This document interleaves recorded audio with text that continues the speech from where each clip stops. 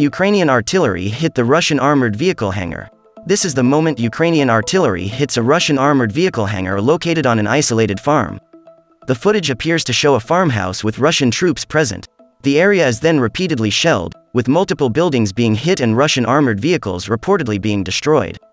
The images were obtained from the 45th Separate Artillery Brigade of the Armed Forces of Ukraine on the evening of Tuesday, the 21st of June.